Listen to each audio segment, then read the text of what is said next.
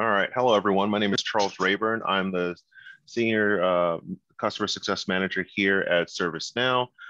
We've started these series about a year ago to kind of help out with answering questions that we field or that my team fields from customers such as yourselves as they're meeting with them monthly, quarterly, emails, things like that on hot topics that you would love to have the senior subject matter expert invited to talk about.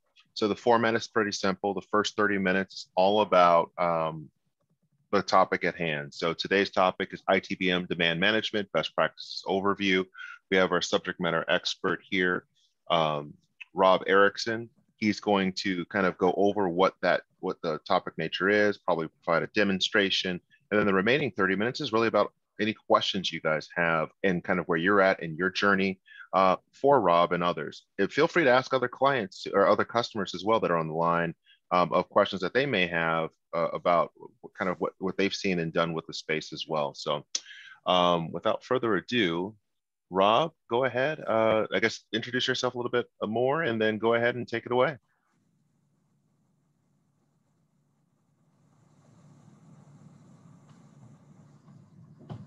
You're on mute. Oh, sorry about that. Hopefully you can see my PowerPoint presentation here. We can see it fine and we can hear you. Excellent. So yeah, my name is Rob Erickson. I'm a senior product manager in the IT business management business unit of ServiceNow. I've been with ServiceNow for about 6.5 years. Spent the first 4.5 or so in our what was then called professional services, now called customer outcomes, doing implementations. And primarily most of that was doing implementations of PPM, including demand and resource and project management. So got a lot of experience in the space of implementing demand management, but also then the last couple of years I've been working with the product team on improving the product and doing demos and such. So I'm based out of Minneapolis, so it's been hot here as well. We've had 90s for about 6 straight days, which is not very common for June. So I think it's just something around the country where it's been a warm one so far. All right, so I will primarily be giving a demo, but before that, I did want to just give kind of a little bit of an overview of where demand management fits within IT business management. So IT business management is all around kind of enterprise planning. We've got our strategy, we've got our alignment and execution. Basically identifying, what do we want to work on from a strategy perspective? How do we then align our workforce and our projects and programs to that work that we have identified? And then ultimately, how do we execute on it? Is it via kind of a waterfall method of project management? Is it via using an agile methodology or even scaled agile? So those are some of the main elements. However, we do need to find a way to get work basically into this pipeline. How do we identify what that work should be and then potentially prioritize it to make sure that then it aligns with our strategies and can be executed on? So that's really where demand management fits and kind of this left box here with it for IT business management. So that's about all the slideware I've got. I want to just jump into a demo. So any questions just basically about where demand management fits before we move into the demo? All right. If not, I'm going to go into our ServiceNow instance. And so basically I'm logged in as Brian Marshall, who's our demand manager / business relationship manager. And he's the one that would be managing demand within our particular organization. So the first thing I wanted to show is I wanted to go into the idea portal, so ideation is not exactly the same as demand. It can often work alongside of demand or potentially instead of demand, depending on how an organization brings work into its environment. So ideation really is a low barrier for entry that allows members of an organization to submit work that they believe should be done. So ideas can range anywhere from things, it can work as kind of like a suggestion box for the organization. It could be very much more specific where, let's say you've got certain products and you want to ask for enhancements to those particular products. But really, I think the core concept is that you don't have to put too much information up front. It's something where you can submit that idea, then there's someone maybe multiple people that are there to go through those ideas and determine what should we move forward on. It's a way to prevent the organization from working on things that really aren't of high value. And it's also, as we get into the demand process, which is a much higher barrier for approval, it makes sure that you don't necessarily go through that process without the items that you're doing having a lot of value. So you really are trying to prevent wasting time from your employees, like filling out a lot of information on business cases and things like that, if something is really, it's kind of a non-starter or something. How this idea portal works is basically someone would log in. There's a set of categories that are available, and these categories are very configurable to your environment. So really the categorization we recommend would depend on how you've broken out your work. It might be things like per business unit, it might be per product, it might be a little bit more generic depending on how you then promote those ideas. You can have multiple idea portals as well within your ServiceNow instance. So different departments could have their own idea portals if you want to split that out. It's something that's fairly easy to configure. Then within the idea portal, you have things like up and down voting. So users can come in and if they see an idea that's similar to one that they want, they could potentially upvote it. So that's a way that the idea manager can prioritize and say, okay, these are the things that have the most upvotes. Let's move that forward within the process. Some other things is you can add comments to these.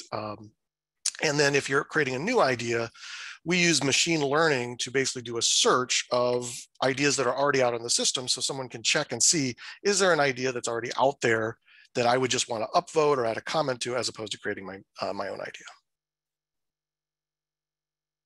All right.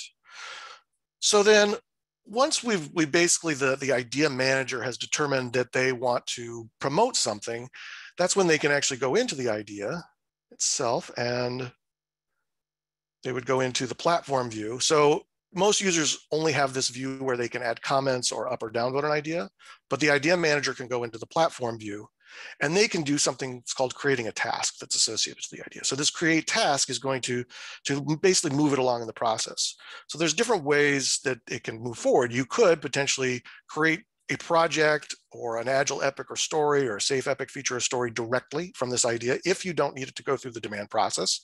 And that's something within each organization you have to decide is what is the barrier for entry? Is it something that's like a simple enhancement that's highly valuable that we don't feel it needs to go through a demand process to vet it and to gather additional information? But typically the workflow is that it would become a demand next and go into that workflow. So we can click on demand, click on OK. And now a demand has been created that was associated to this idea. All right, so that's pretty much all I wanted to show with idea, just show you that that is a potential entry point into demand. Like I said, it could also be used as a replacement for demand if you don't want to go through the full demand process. But I think that's really how ideation works. Any questions there before we move over into demand? All right. And a lot of the things when I was doing implementations, it's really, there were a lot of questions from customers. Should I use idea? Should I use demand? I think the key concept is idea, like I said, is very low barrier for entry. It's something where you're trying to gather as much as you can. The downside to that is you then need to provide resources that are going to review those ideas and decide what's going to move forward. And then there's typically more, if you open things up to anyone can submit an idea, it's great because everyone can have a voice. However, then it's more work on the back end for your idea managers to sort through, figure out what's most valuable and decide whether things are going to move forward or not. There was one quick question there, Rob. Yeah, sure. Where does CIM module fit in and how does it connect to idea and demands?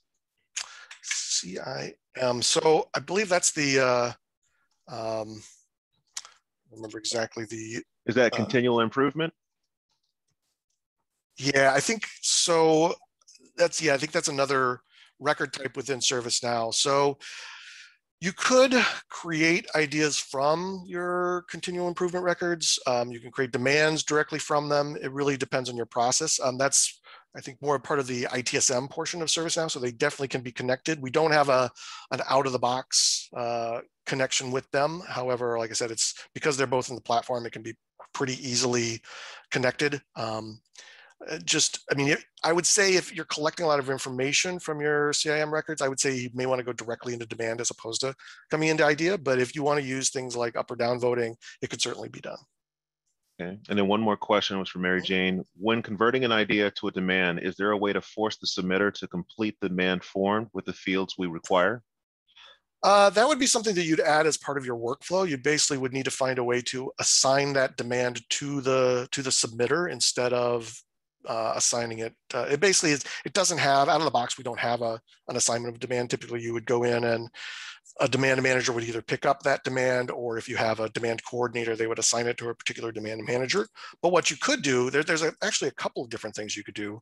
You could have the demand manager basically, or actually you could set the assign to that submitter instead of assigning it to a demand manager directly, or you could create a demand task assigned to that submitter, basically telling them you need to fill out these particular portions of the demand form. So it really depends on whether you want to use that kind of parent demand record or use demand tasks to help coordinate that activity. But like I said, it's not out of the box, but it's something very easy to configure. Yeah, that's it for now. Continue. Okay. All right. So let's move over to back to our GUI. And so there's a couple other ways that demands can get created and get into your system. So we showed how an idea can be converted to a demand. You can take other ServiceNow records and create demands directly from them. We've done things with customers where you could create a demand from a problem and bring over certain fields. You could create a demand from this CIM record. Another way is you could potentially have a catalog entry for a demand. So again, if you want your users to, instead of like going into the typical interface and creating a demand, they could just have an item in the catalog that would be for our demand. So let's do our office hours demand here. You can fill out some information around you. Things like any of the fields that are collected on demand could be put on this form. So you can say this is an idea business area. You can align it to a particular strategy if you wish. You can have, you'd want to probably have like a start and end date for when you desire that this would actually be executed on. You can put in an estimated cost and benefit. Now we'll get into costs and benefits in the demand a little more deeply in the demo as we move forward, and choose things like a t-shirt size. Here we're collecting things like business justification if we want, business areas affected, known risks. So these are all items that are typically on your standard demand form, but what we're doing here is capturing them up front in a catalog item. And then you can see there's certain fields that are mandatory that have the little star next to them. So you could make a lot of these other fields mandatory as well. It really depends on your organization and what level of detail you want along the process. When someone's submitting a demand, you may not want to require that they put all this information in. You may want to make it optional, but at some point within the workflow of the demand, you may change that and say, okay, now in order to move forward, it needs to be a mandatory field. There was one quick question too from Joella. That was a form that the customer must create to do so as a catalog item, correct? Also, can this be placed on the portal? Yes, it can be placed on the portal. So I just had a quick, for demo purposes, I put it on my my favorites menu, but it's something that would be available in the service portal. You'd be able to identify what category it would show up underneath, and then this is just a simple record producer item that we created. So it was pretty easy then to map from the fields that we had on this form back to our demand field. So this was something that we configured, but it was a very light configuration to be able to do that. All right, so you can also add attachments if you wish to this particular entry. And so now we're going to submit the demand. And so now we've got a new demand in our system again. All right. So let's go back over to our standard interface, and we can go in and look at what we have. Now we've created kind of a custom dashboard for this, for our demos, this demand manager dashboard. So you could create something similar within your environment. It's very simple, just doing counts of numbers of demands, forecasted costs for demands, different things of where different states that the demands are in. And so then if we go to our all demands list, we can put in the most recently created. Let's go ahead and do that as a field on our list view. So as your demand, as your demand managers use this, you'd have to determine what is the way that they would want to use it. Do you want to auto route them to particular demand managers based on attributes of the demand? Do you want to make it just one big bucket where people would kind of pull things in based on the information? That's really, each organization needs to determine how they'd want to kind of initially prioritize and do the triage for these demands. I think, what I've seen with a lot of customers that I've worked with is they have kind of a demand coordinator that would then assign it out to a demand manager. I think to that earlier question, you could assign things out to a submitter initially to make sure that they filled out all of the information that they needed if something came in as an idea. What I'm going to do with this demand, the one that I just created, I'm going to assign it to myself, Brian, as a demand manager. Typically, you wouldn't have the submitter be the same as the demand manager, but this is just for this demo. We're going to do that. And I'm going to click on save. All right, now a few things about this demand record. You'll notice there is a ribbon across the top showing the different states of the demand. I just want to walk through that first. So draft is typically the state that demand will first come in as. It is typically something you want to leave something in draft that will allow a submitter to continue to edit it before it gets submitted. Now, I think that this would typically be used if you're creating demands directly, not necessarily using ideas to become demands or submitting it through some kind of service portal. It really just gives that demand user the opportunity to do their updates before it's officially submitted and it goes to your demand manager. So often what we'll see is this state might get skipped and we'd go directly to submitted if you're using something like an idea to demand or using a service catalog item to a demand. So once something then gets to submitted, that is when it typically will go to the demand manager and a lot of the information will be filled in. Now, again, it's really up to your organization to determine who fills in that information. Is it the demand manager who's going out and collecting the information, or is it a submitter, or do you have tasks that are getting sent out to users that are helping you populate that demand?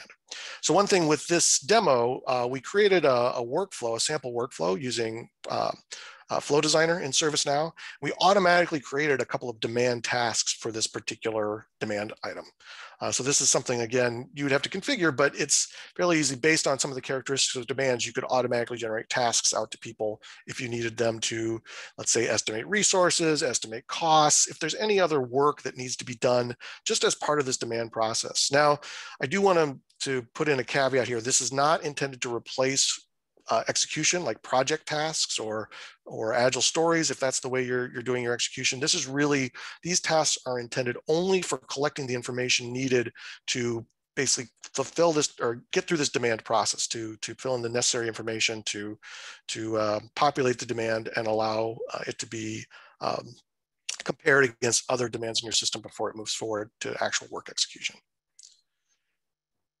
All right, so within that submitted state, basically that, like I said, is where you would fill out a lot of your information. I'm going to go into more details in that in just a minute, but I did want to kind of get through the flow and just talk through some of the other states that you'd go through.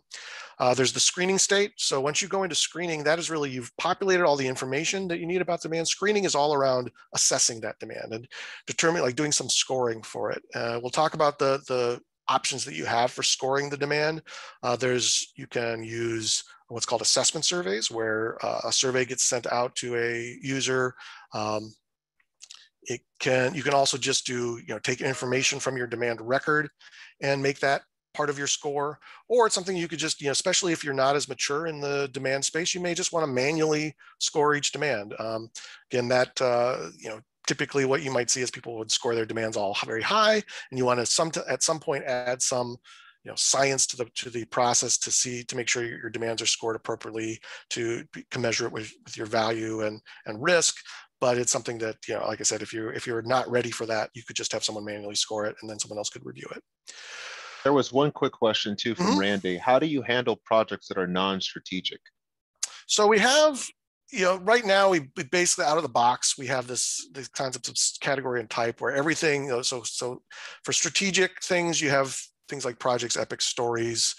Then we have a operational that has typically change and defects. You could also create, you can adjust these lists. So if you had something that is an operational project or some other type of project that's non-strategic, you could either add a category of non-strategic and you could still create a project as an output from that, but you'd want to then, when that project gets generated, you want to make sure that it's identified as a non-strategic project.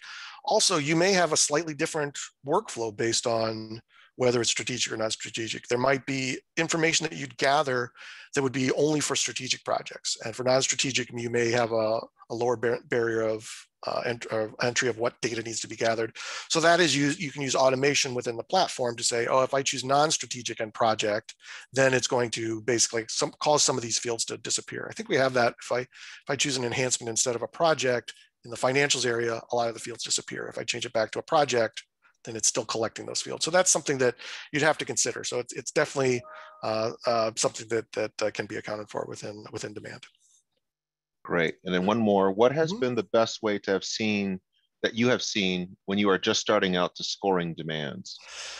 I'd say the manual scoring and having guidance to users to provide that manual scoring, simply because trying to build out a system of numeric scoring where it's based on fields or based on assessment surveys can be very difficult. So I view it as kind of a maturity path where initially you might do some manual scoring with oversight. So it might be like a committee that's scoring it as opposed to like a single user or something like that, where then you'd say, okay, this is the value we're getting out of this. This is the risk.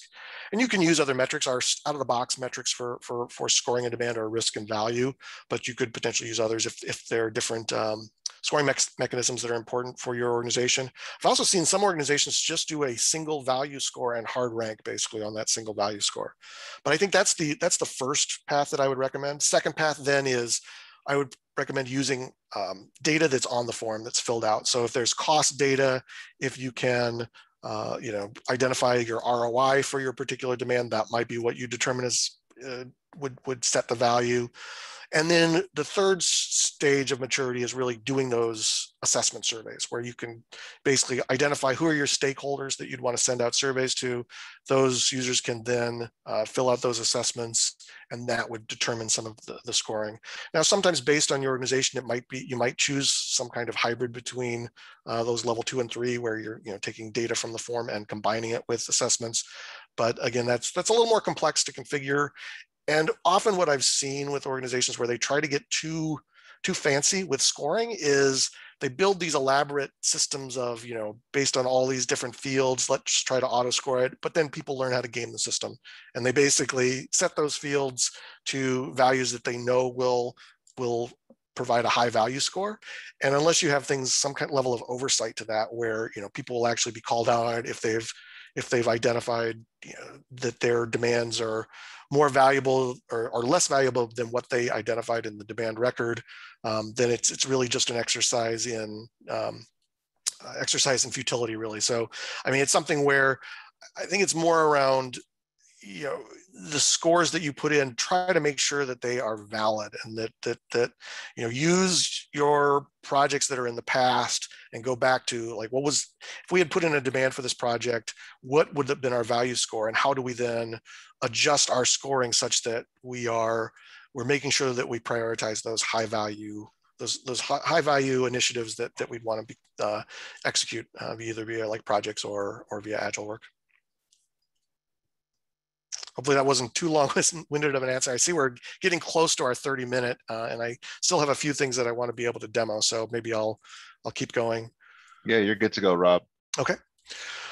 All right. So a few other things. So that was the screening. And so once all the screening is done, once the scoring has been done, now there is an out-of-the-box rule that if you are using assessment surveys and all the surveys have been completed, it's going to automatically move over to the qualified state. You could also have the demand manager manually move something over to the qualified state, whether or not you're using assessment surveys.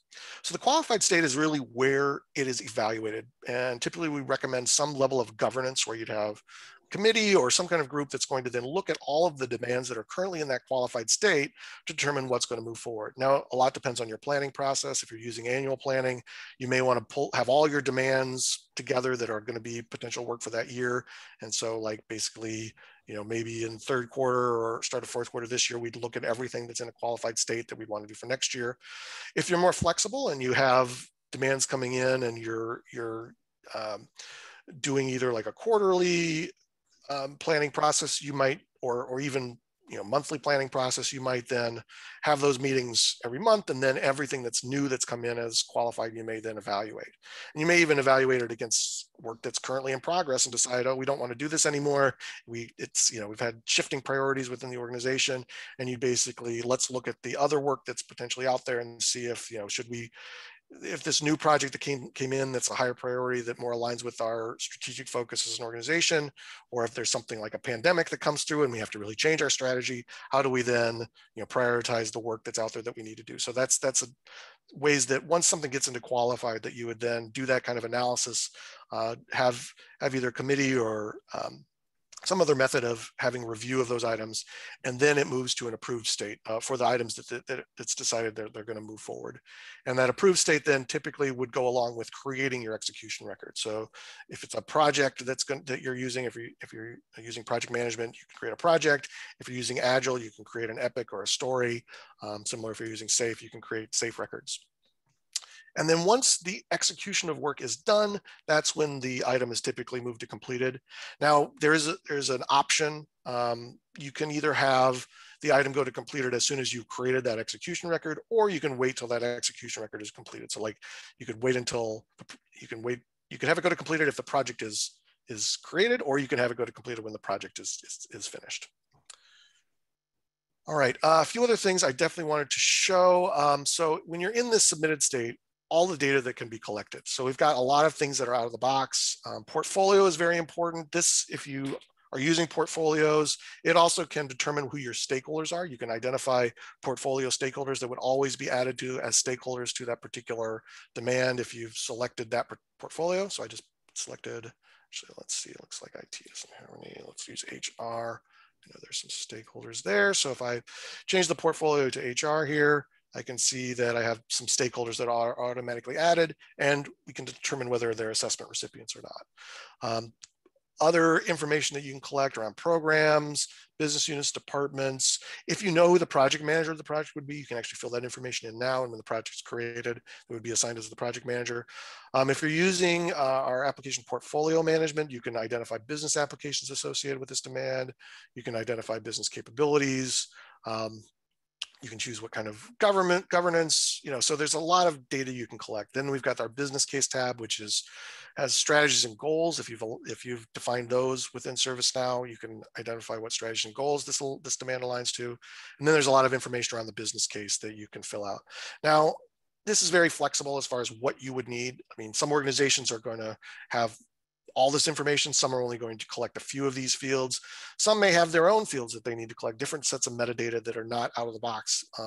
Just like, ServiceNow as a platform, it's very, very flexible as far as how you can add or remove fields from forms and make fields mandatory. So it's really up to you to determine what data is necessary. And also, as you move from state to state, you may say, okay, before we can move from submitted to screening, we're going to need to fill out these 6 fields or something like that. So that's again, something that's very flexible. You can configure the system to figure out what data is absolutely mandatory versus what data might be more optional. We have our financials tab. And so the financials, we put in a number for our capital expenses, but that is going to be overwritten by, there's a couple of related lists on this form. Our cost plans and benefit plans drive what's going to show up in this financial information. If we don't have any cost plans, we can just type in a number here. If we want to just say, we think it's going to cost us 100,000 of CapEx, 100,000 of OpEx, and we want to put in our financial benefit, you can just mainly type it in and not use cost plans. But cost plans allow you to be more granular, both from a, what is the cost actually coming from, and what are the fiscal periods that cost is associated to. So as part of this demo, we created a couple of resource plans automatically. And so resource plans are basically how we think these are the resources we're going to need for this particular project if it moves forward. Then from resource plans, cost plans would be automatically created to determine here are the costs of those resources that we have identified. Now I could create a new cost plan. So if I've got something that's, let's say it's not resource specific, I just want to say, this is some hardware that I need to buy. I can identify what the cost type is. And so I can say if it's CapEx or OpEx. So I'm going to say it's CapEx. You can choose if you have hardware in the system via asset management, you could use existing hardware, or you could just say this is going to be $50,000 and then how many units. So let's say we've got to get 2 of whatever we're getting. Then you have to choose your start and end fiscal period. By default, it's going to take the start and end fiscal period of your demand. You can adjust these if it's going to go outside of that window, or it could be a smaller subset of that window. And you could also make it potentially like a recurring cost. So if it's something that you want to make it a monthly cost, so everything is going to happen per fiscal period, you can also do that. So once I submit that, that's going to add that cost plan to my demand as a line item.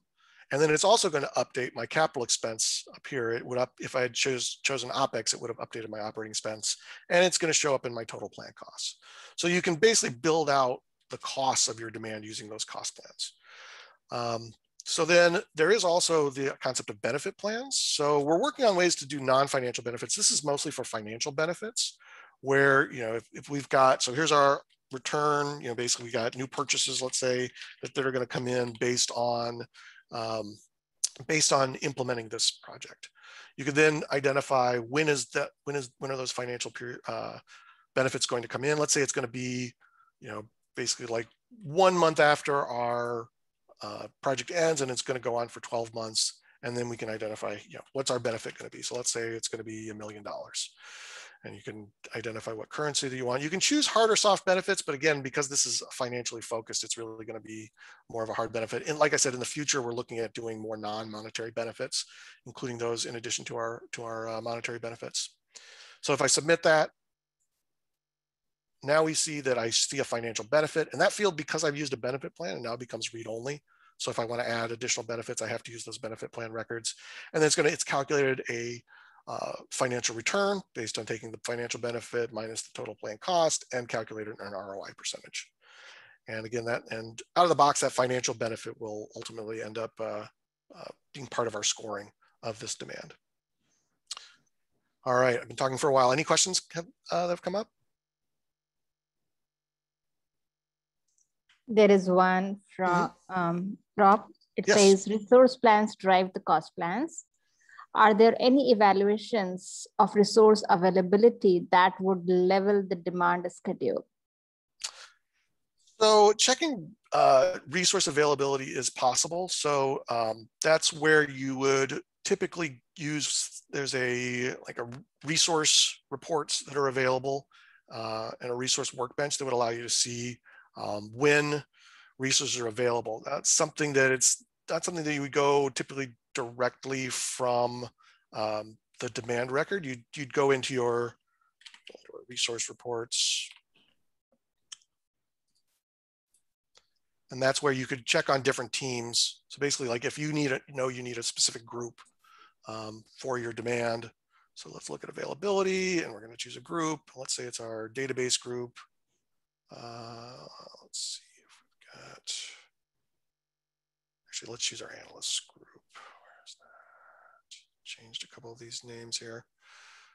And so then you can go ahead and choose basically your start and end date. So if this is happening this year, I only care about like June and July of this year. I can then go out and run a resource report that's going to show me the availability of all my users within that time frame. So that's one of the ways. And if I see, and this is something that it may happen when you're initially creating the demand, that you'd go out and check availability of your resources. It may be something that happens during that approval process, where if the committee is looking at things, they would look at the different demands and the availability of resources for those.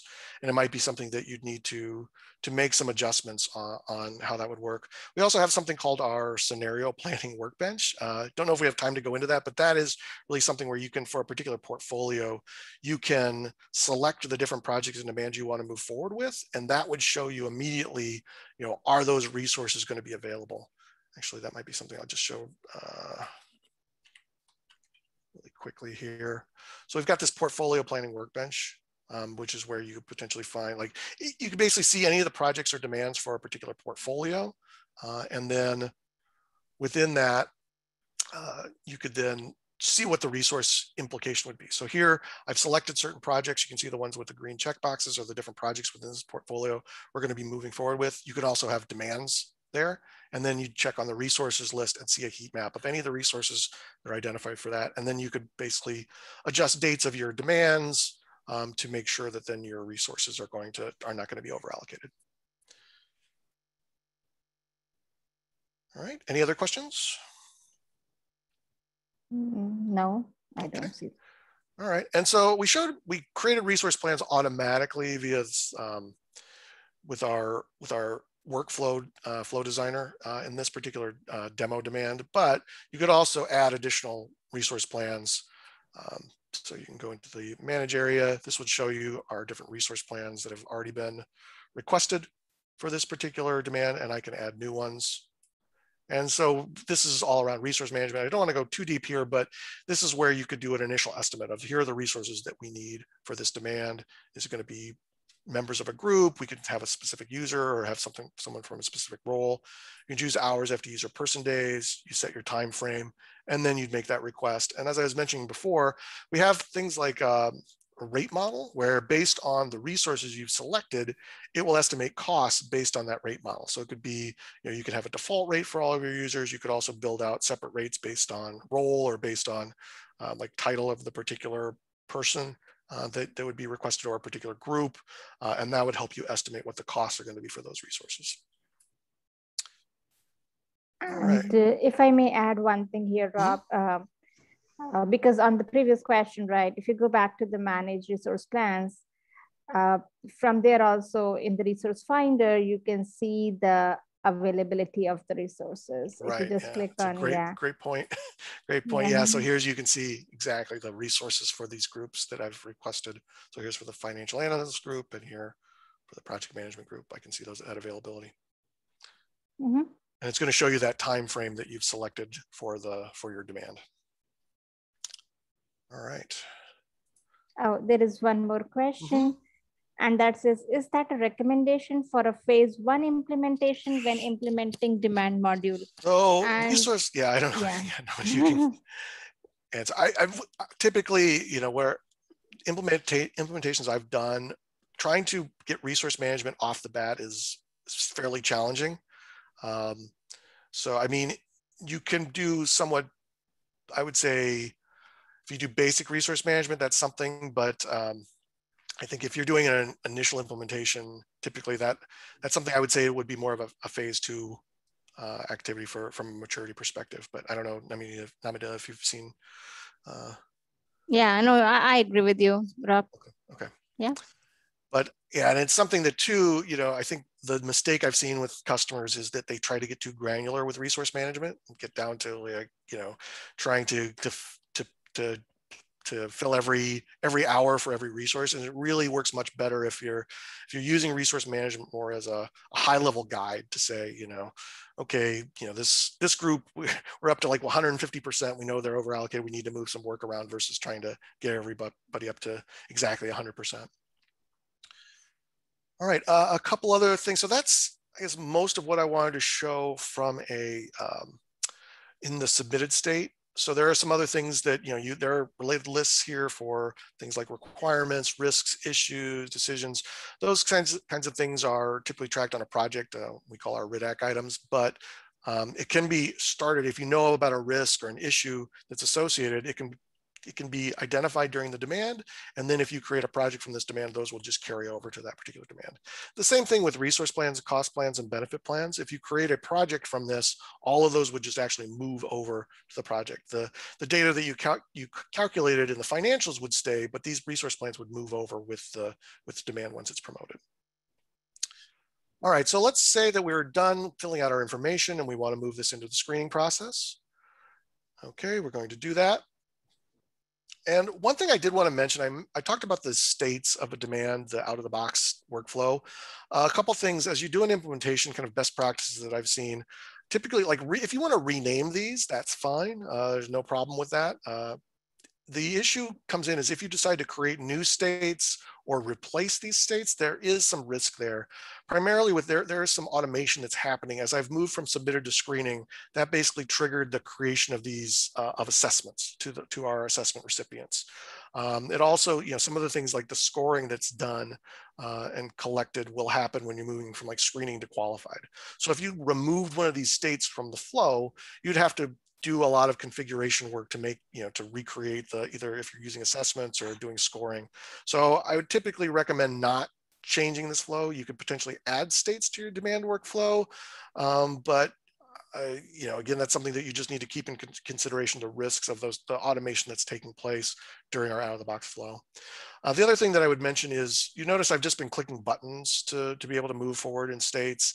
That's something that you can definitely configure more of a workflow where basically the things are moved forward automatically, or you may have approvals that take place before you can move from one state to another. You may not allow for like jumping ahead in from one state to the next. So that's just something within your process. Each customer needs to determine, do they have any kind of gates within the demand process where they would want some kind of approval or some other level of review before it would move forward within the workflow. There was one question too. And an easy question. Yeah, go ahead. Can you set up a flow where you skip steps? Absolutely. I think the only danger there was, if there's any automation happening within that step, you would also bypass that automation. So like if you did wanted to skip screening, you basically need to make sure that you're not using assessment surveys, because the assessment surveys are sent out when you get to the screening process. All right. Running a little low on time. I will show you really quickly the example of an assessment. So I'm going to impersonate, let's see, where are our assessment recipients here? Let's impersonate Gracie. Yeah, I was just going to say, Rob, this has been really great. Definitely continue with the demo. We can ask the questions as you go through. There's about 16 minutes left. So I'm going to launch the poll for those who might not be able to stay for the full hour. You guys can give us some feedback there, but definitely continue to have those questions coming in as Rob continues the demo. All right, so here's the assessments that Gracie has been assigned. She can see here's our demand that has been identified. So she's going to take an assessment. Out of the box, our assessments are really on strategic alignment and risk. Strategic alignment actually doesn't factor into our overall score, but it's something that you can collect. So how is this aligning to our strategies? And then our risk is something that we're collecting as well. And typically you'd want something to be, low risk for a particular demand. That would improve the score. The value is something that we're actually calculating. So I'm going to submit this. And if we had all of our risk recipients finish their surveys, then that would automatically move the demand to a qualified state. In this case, we're just going to have Gracie complete her assessment survey. And let's go back into our demand. And there was one question too, while you pull that up from Joelle. Is there a document of what steps create automation? I believe that's in our online documentation for demand, but if not, it's something I think, when we do an implementation, we typically make sure to identify all those items. And really, the primary automations are the sending of the assessment recipients when we get to screening, and then the roll up of all the scores when we get to qualified. All right, so I've finished that assessment. What we'll do is the value. So there's two major metrics that are associated with demand out of the box. And again, this is configurable, but I think this is something that when I've done implementations of demand management, this is probably what's taken the most time from a planning perspective, is to determine like what are the metrics that we want to score our demands on, and how then do we do that scoring. If you're just starting out, again, I'd strongly recommend just maybe do more of a manual scoring, where I would just go into this assessments data and just populate what is my risk, what is my value, or whatever you're using as your scoring. And then there's an overall score that's going to get calculated, and it's basically an average of risk, value, and size to determine an overall score. So we're going to set our impact. So out of the box, what's happening with this value score is it's taking the impact field and taking the financial benefit or financial return and building a score based on those. So basically, the higher your financial return and the higher the impact, it's going to create a higher value score. So again, that's just an out of the box configuration. It's good to understand how it works, but ultimately each customer that I've seen implemented, if they're using the automation to build out these scores, they typically drill into that and determine, is that the right way to determine that score? Or should we use other fields? Should we use a survey? Should we, just fill it out manually at first to determine what that score should be? So I've filled out my fields. I've got my assessment. So I'm going to manually move this to a qualified state. And what you'll see when I do that is that these scores are then getting populated. So we've got a very high value because we had a high return and a high impact. The value is very high because our risk from our assessment survey that Gracie filled out was very low. The risk score is low, and that's going to lead to a fairly large overall score for this particular demand. Again, completely configurable. It's good to understand how it works so that you could then configure it to make sure that you're getting the scoring that is appropriate for your organization. All right, so now that I've got this in a qualified state, there's a couple different ways that then you can look at the items that are in a qualified state. We've got our demand workbench, which is our bubble chart, which will show different items. This is everything that's at a qualified state. We can apply some filters here just so that, maybe we want to only see things from the HR portfolio. So we can add a filter here, and we're going to say the portfolio is HR.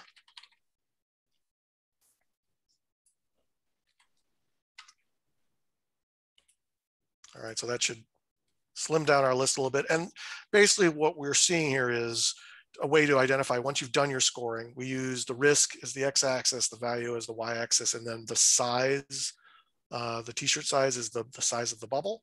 And from each of these, you can then go in, you could view the demand, and from that, you could potentially approve it. So let's say this is part of a steering committee meeting where you're deciding what's going to move forward. We just potentially approve this demand. Here's our office hours demand. We could view that demand and approve it. From that view, you could also create a project directly. That's something that you'd have to decide whether you'd want to have someone create a project directly from this view, or have them make sure it gets to approved first before it would actually create that project record.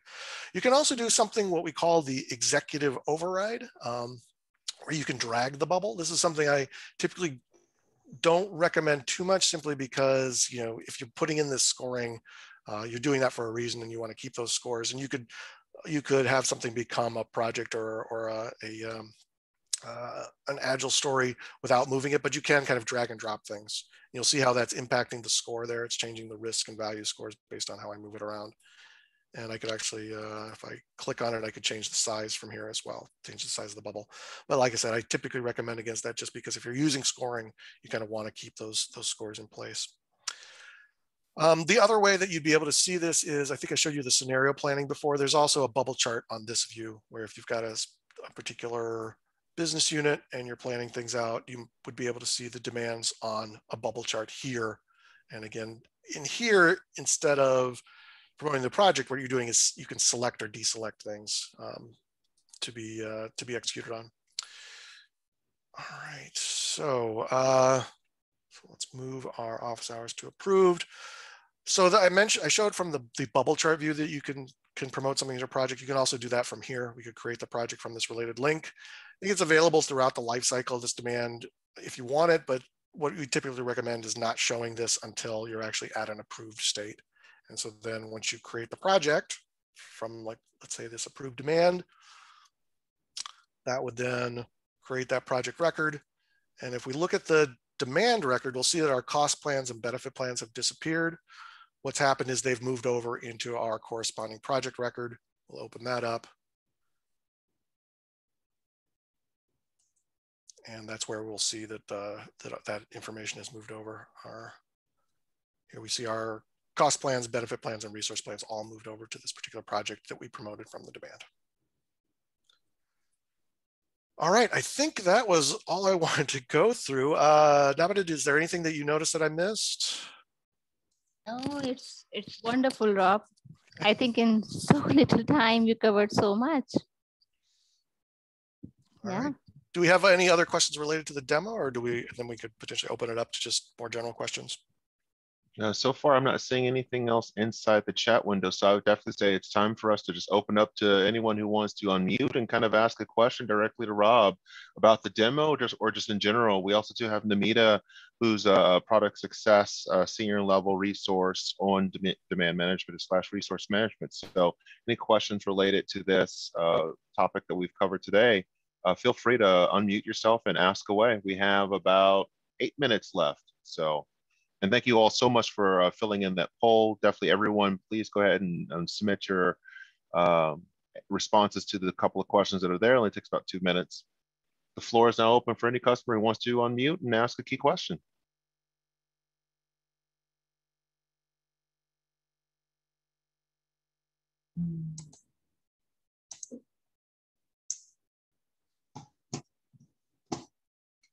I'll just ask, is there a way to lock that demand workbench so that no one could move those bubbles? I believe so. I'd have to double check on that, whether we've provided that level of like locking it down. I know you have to be of a specific role to be able to move right. it. You have to be the demand manager, but I think I don't know if you can stop the demand managers from like technically doing it, but that's something we could follow up on as well. Mm-hmm. Yeah, and there was an idea on the idea portal where it was asked long back. So maybe you can also create this idea on the idea portal, because it's the second time I'm hearing this ask. Right. Yeah, I don't think it's technically possible other than basically, yeah, telling demand managers not to do it. I don't with it, since this is a portal, I'm not sure we can edit that to like remove the option. Yeah. Unless I think, Rob, if we do some customization, maybe right. that's the, yeah. It might be possible. Yeah, but not out of the box. Rob, quick question. On the previous view, you could see the bubble chart, and there was another timeline view that looked like it was available. Yeah, this is that scenario planning workbench. So this really combines demands and projects. And it shows a timeline. So these are mostly projects. I think, actually, let me, if I change personas, we have a better, so with our data, the out of the box, the projects and demands look almost identical. So let me just switch over to a different user quickly where right. So yeah, so that demand workbench, or that, I'm sorry, the scenario planning workbench can be used for both projects and demands, but it's, if you're using it from a planning perspective, you typically would want to only have demands there. And so then you'd have your bubble chart that would have all of your demands, and your timeline view would show those demands alongside your projects. It's not showing. You should have more demands that are showing along this timeline. Yeah, then you can create scenarios with that. So if you did want to have some different scenarios, like you're doing your annual planning, where you'd say, okay, what would happen if we chose to go with these projects versus these other projects or demands? We could do that. And then you can select. So we've got one demand that's out there in this particular example, but you can basically select that demand and see how it impacts. If you've got a target for that particular year, you can see if you're using strategies, whether it's aligned to a strategy. We can see whether resource groups are going to be over allocated based on selecting this particular demand. And then if you do have any projects in flight that, let's say you're determining the next year whether you want to keep going with them, and you decide, oh no, we're going to deselect that would show you if you have any actuals that have come through for that project that would now basically be sunk costs that would be there. Thank you.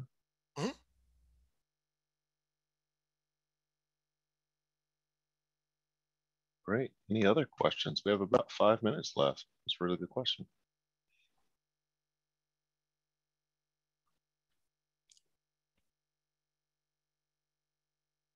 Okay.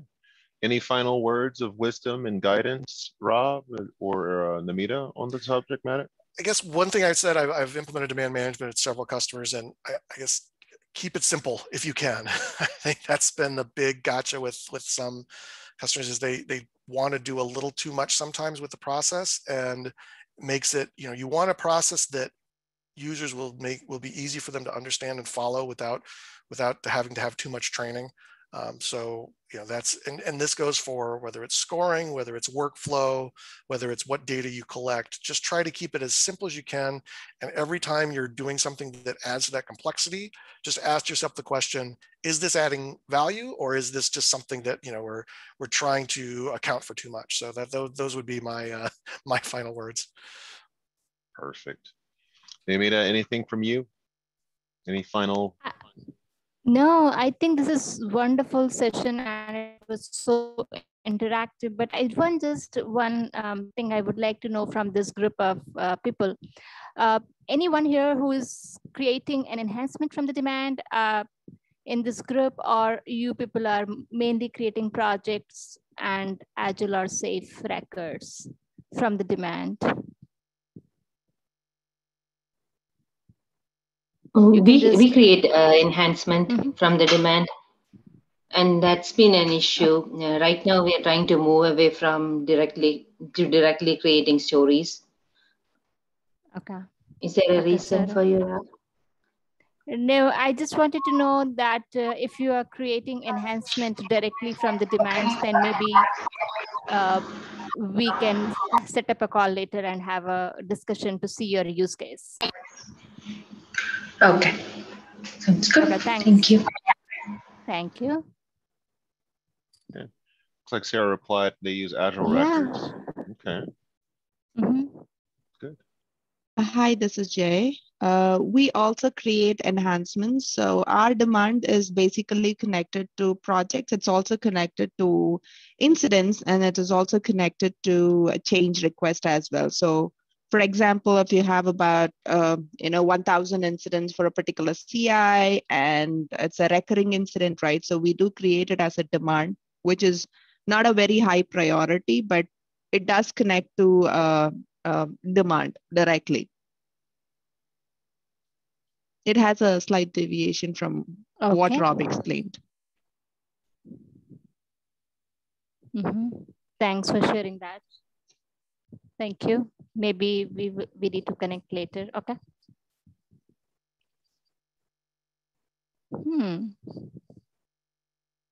Back to you, Charles, looks like. All right. Well, it looks like we have one final minute left. Any other final questions, comments, concerns? Looks like everyone's saying it's a good session, so that's good to hear. Definitely, we could always use more time, especially with demand management. I know you heard that many a time, but we can never have enough time for this type of conversation. It's where the heart of all the work starts, and that's the biggest piece of it. It's where it starts, and then how do we dissect it, segregate it out so that we can get it properly categorized, and really flow it from there accordingly. So I definitely invite you, Rob, anytime if you guys want us to do a session 2 or anything like that, maybe later in the year, we can kind of do something like that as well. But I appreciate all of you for your responses in the poll, as well as attending this office hour. For those who are listening to the recording, definitely if you have any questions, feel free to reach out to us. We'll be able to respond back accordingly. So thank you all so much. Have a great day. All right. Thanks, everyone.